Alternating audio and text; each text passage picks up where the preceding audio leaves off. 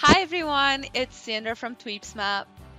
If you've had the chance to watch our How to Build a Calendar That Fits My Needs video, you will know that Tweepsmap has the ability to schedule tweets with a few clicks, but it also provides power functions or hidden gems to advanced users.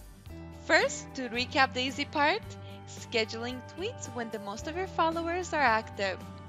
This is the default setup, so you don't need to do much for this scenario.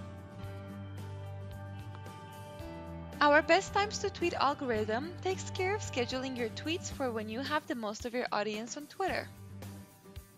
So practically, you don't need to worry about the best times to tweet charts.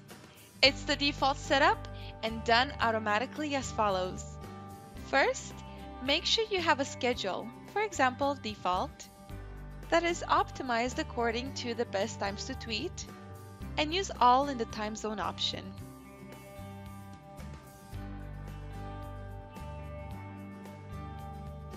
When sending a tweet, either use Add to Pipeline that uses your default schedule, or PowerSchedule.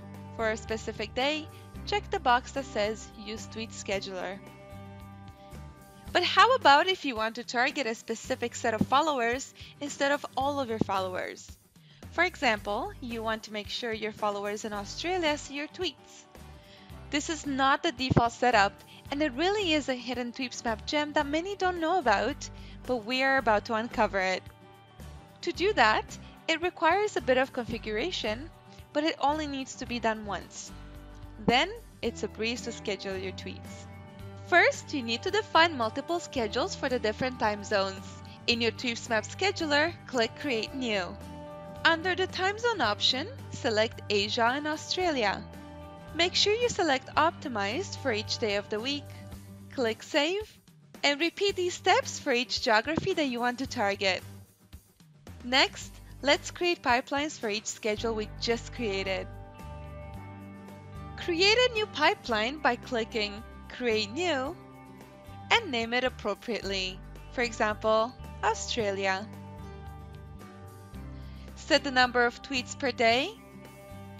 And if you want your pipeline to repeat, check the repeat box.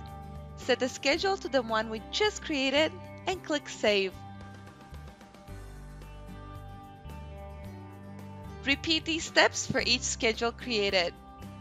Now your configuration is finished. The great thing is that you only need to do this once. And now that my setup is finished, let's schedule a tweet.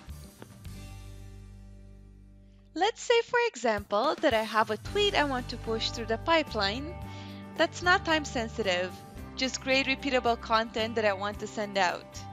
To do that, I type in my tweet, then click Add to Pipeline, select the pipeline that I want to push the tweet to, for example, Australia, the pipeline we just created. Now, for time-sensitive content, such as an announcement for example, I will need to use the PowerSchedule. To do that, I simply type in my tweet, then click PowerSchedule. Select the specific date, select Use Tweet Scheduler, and select the appropriate schedule to have the time optimized for the followers I want to reach. Then click Add to Calendar. Voila! That is it. You have just seen how I can set up a scheduler for a specific geography and how to build a calendar accordingly.